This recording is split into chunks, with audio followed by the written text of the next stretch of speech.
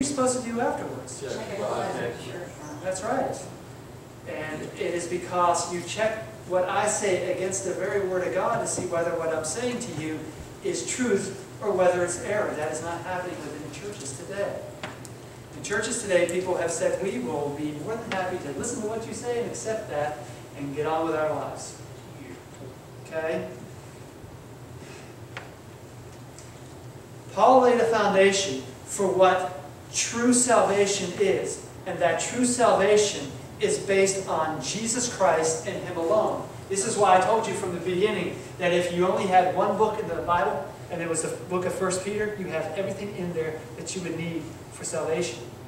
Because Peter says, plainly, as Ray, you pointed out, you're not redeemed with corruptible things, silver, gold, idols, anything that this earth makes, or has been created here. You're also not redeemed by the tradition of your fathers, but you are redeemed and you are saved by one blood, and that is the precious blood of Jesus Christ. He was God's Lamb that is without spot and without blemish. He is the only one that was born as a human that could stand before God and say, I deserve to be here. But why can he do that? Because he obeyed, not because he's God. Here, turn to your Bibles and let's look at Hebrews chapter 5, verses 8 through 10, and you'll get a better understanding of why I just said what I said. Jesus in His humanity could not stand before the Father and say, I deserve to be here. In His humanity, Jesus in His humanity learned how to be obedient to His Father and had to exercise faith.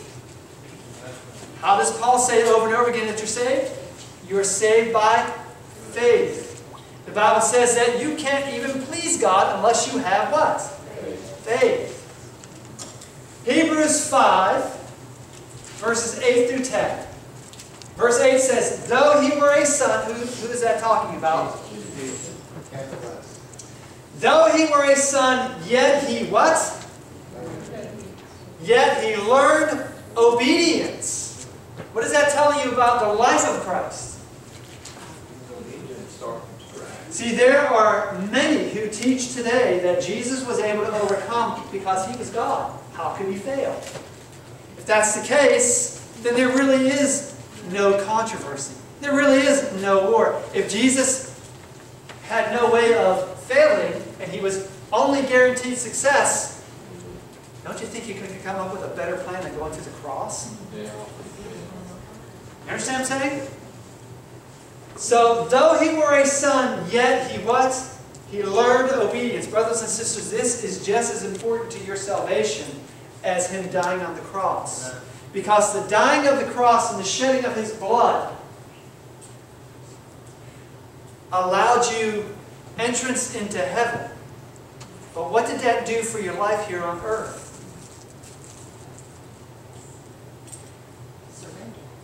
Jesus came to show the world that you could live in complete obedience to God. And through that life, you understand? Through that life where He had to learn obedience, do we not have to do the same thing? And if He was our forerunner, if He gave us the example, are we not called for the same thing? Amen. To learn obedience the same way He did, through the indwelling of the Holy Spirit, through the power of God, and through the victory that Christ has gotten for us. So though he were a son, yet he learned obedience by the things which he what? Now is that just the cross? No. From the time he was born, from the time he was born till he was 2 years old, what is one of the great events that happened in his life? Say it out. He had to flee to Egypt. Right? Why? Because the king wanted to kill him. So from an infant, Jesus understood what it was like to be hunted, to have his life in jeopardy and peril, to know poverty, to have to be a refugee, He didn't just take the bus down to Egypt, right? Satan wanted him dead. Yes, sir, you had your hand up? I think this goes back further. We're focusing on earthly things here, dealing with suffering. I believe he suffered things in heaven before he ever came down here. The war that went on in heaven, he created everything. He saw things crumbling that he had created and starting to decay even before this birth. So he learned that obedience in heaven before he ever came to earth. And what he's talking about, can you imagine actually having a war break out in heaven? It says that Michael and his angels fought. Who's Michael? Jesus. So Jesus and his angels fought against the dragon and his angels, right? And this was actual warfare. To the point where Satan now could no longer be there. And so he was cast out. Now, did he leave on his own accord? No. Hence the Bible says he was cast out, meaning he had to leave. He was thrown out of heaven by force. So, what Jesus did for us, what he suffered for us, how he learned obedience, he sets an example and he laid the foundation for us. So it says, though he were a son, yet he learned obedience by the things which he suffered, and being made perfect. Now let me ask you a question. Is this being made perfect start of a whole new sentence, or is it a continuation on from the last sentence? Now I am not an English scholar. You've heard me speak. It doesn't take long to figure that out. But you guys understand, is this a brand new thought, or is this a continuation of the same thought from that last sentence? Continuation. I want you to understand what this says. Though he were a son, yet he learned obedience by the things which he suffered. What is these two things right here? What does a semicolon in our language mean? The end A of one. pause. It's not a period. A period would be the end of that sentence and the beginning of another one. This thing means that whatever's coming next has everything to do with what was just said. Okay? And being made perfect, how was he made perfect? By what you see was written in verse 8. Not being made perfect because he was born the Son of God. Who was his mother? Mary. Was she perfect? No. So, when you come to Jesus, he got his divine nature in his incarnation. He got his divine nature from who? And so, what did Mary bring to this? Humanity. So where did he get his human nature from? Okay, so it's not hard to figure out what kind of human nature he had. He had his divine nature from his father. The human nature came from his mother. What kind of human nature did she have? Carnal. So, okay, so this helps you to understand why, if Jesus had just a divine nature, or if he had an unfallen human nature, why would he have to learn obedience? And why did he have to suffer to learn obedience? Hold on to that thought, Ray. And being made perfect, he became the author of eternal salvation unto all them that doesn't say believe him. Right? What does it say? Now, that is a very specific choice word that Paul, or whoever was the writer of Hebrews, which we believe to be Paul, chose. Okay? Eternal salvation unto all them that obey him. Called of God, a high priest, after the order of Melchizedek.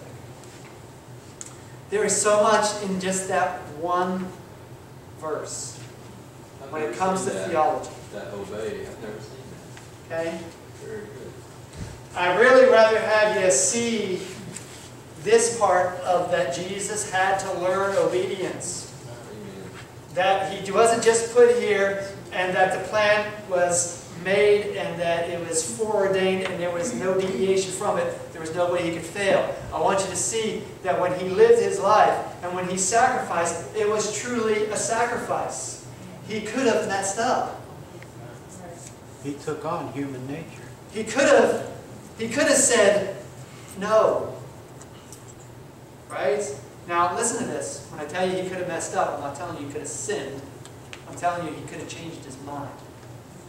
Because the difference between you and Jesus is that he had no propensity to sin. Amen. He took on his mother's nature, but it wasn't some deep, dark evil that was inside of him. He had no propensity to sin. That's where he has his connection to the first Adam. When Adam was born, or excuse me, when he was created, was he created with a propensity to sin? No.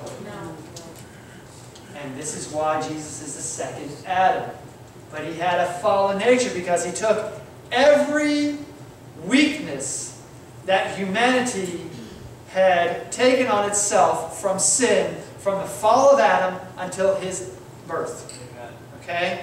Every evil tendency was all in him. Okay? Now, how many of you guys are repulsed by evil? Raise your hand. But yet, if it's an evil that you like and your flesh loves, you're not repulsed by it.